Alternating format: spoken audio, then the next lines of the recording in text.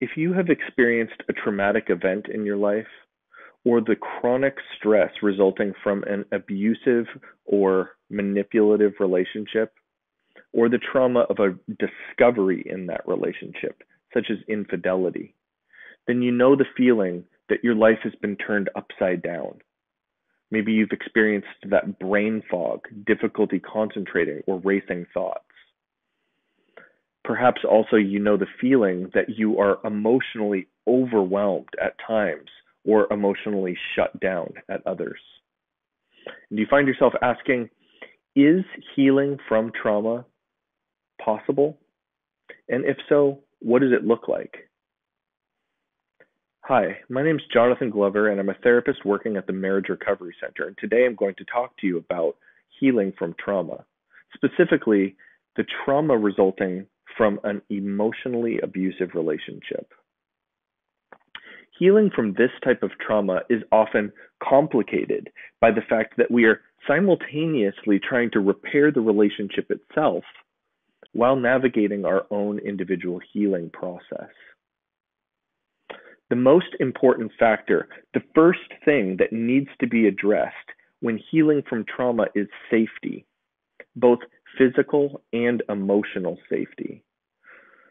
As we move through the healing process, it's important that we do not experience new traumatic events or to re-traumatize ourselves through the process of healing itself. To do this, it becomes important to identify the source of trauma. In an emotionally abusive relationship, this is not the perpetrator themselves, but the aggressive, manipulative, deceptive, demeaning, or controlling behaviors. Identifying and treating these behaviors is one way to obtain safety, but it doesn't really help to heal the victim.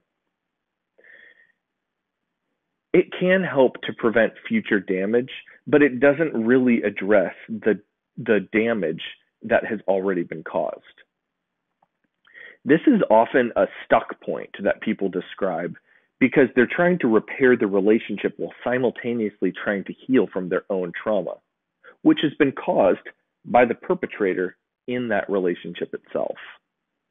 It's a bit like you're driving down the road with a rabid dog in the front seat with you, snarling and biting at you, and you're screaming out the window, "Help, help, I can't drive with this rabid dog attacking me." And somebody shoots a tranquilizer dart through the window, and the dog falls asleep. Everything's good now, right? The dog isn't attacking you, so you should be able to drive, right? Well, no, nothing has really been done to address the fact that you're terrified at the thought of when the dog is going to wake up. This also brings up another key ingredient to obtaining safety, and that is boundaries. Boundaries not only serve to protect you now, but also to prevent future harm. In the case of the rabid dog, a boundary might look like putting the dog in a cage for the rest of the trip, or just telling yourself, if the dog wakes up, I'm going to get out of the car. In the case of an abusive relationship, boundaries might be important surrounding topics such as finances, communication, sex, parenting, work. Boundaries also help to clarify expectations in these areas. But boundaries, or the idea of setting boundaries, can be very difficult and scary and uncomfortable as a thought, especially for somebody who has been the victim of an emotionally abusive relationship, sometimes for years or even decades. Boundaries are not set with the intention of controlling someone else's behavior, but rather identifying which interactions, environments, or behaviors cause us to feel uncomfortable or unsafe, and then creating a plan for how we are going to respond to those situations. Boundaries are where one person ends and we begin. Oftentimes, in emotionally abusive relationships, the victim has been conditioned to be so hyper-focused on the perpetrator's needs and messages and emotions that their own emotions get put on the back burner. The next phase of the healing process focuses on pulling you back off of the back burner and identifying or rediscovering who you really are, what your needs are, where are your strengths and your supports.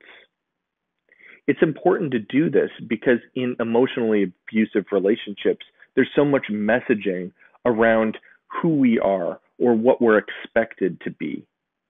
So it's important for the victim to identify where these messages originate and if the messages really line up with their own goals or values or beliefs. This is often a difficult process for many people because as you start to rediscover who you really are and what you're capable of, there often comes a realization of what has been taken from you and the full effect that the emotional abuse has had on so many areas of your life, not only in this one relationship. This can result in overwhelming feelings of grief, loss, anger, depression, sometimes even shame and guilt. Oftentimes, victims look to the perpetrator for recognition and validation of the damage that they have inflicted.